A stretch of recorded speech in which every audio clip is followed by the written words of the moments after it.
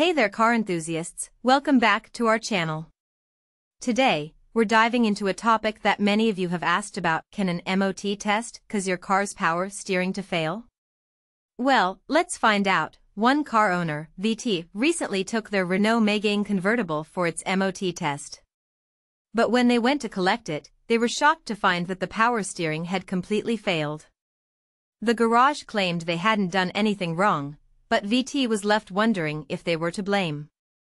Now, it is possible that the garage could have done something to affect the power steering system.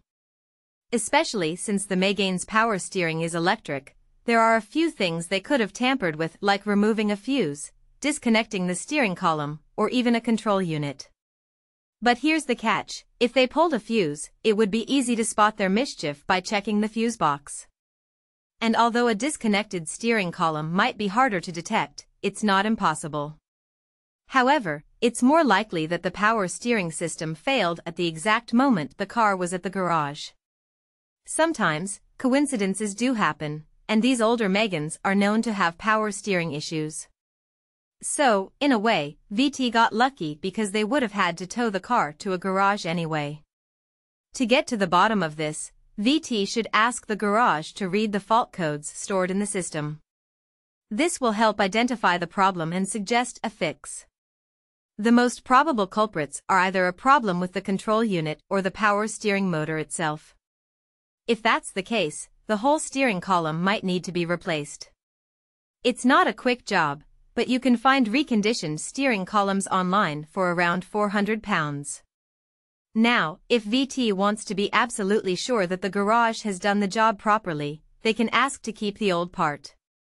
That way, they can inspect it when they collect the car and be confident that it has been replaced. So, there you have it. While it's possible that an MOT test could cause power steering failure, in this case, it seems like a coincidence. Remember, sometimes cars just have their own issues. If you want more expert advice and buying guides, make sure to visit our advice section or sign up for our newsletter. And don't forget to join our Telegraph Motoring Club Facebook group to chat with fellow car enthusiasts. That's all for today's video, folks. If you enjoyed this content, give us a thumbs up and hit that subscribe button for more automotive news.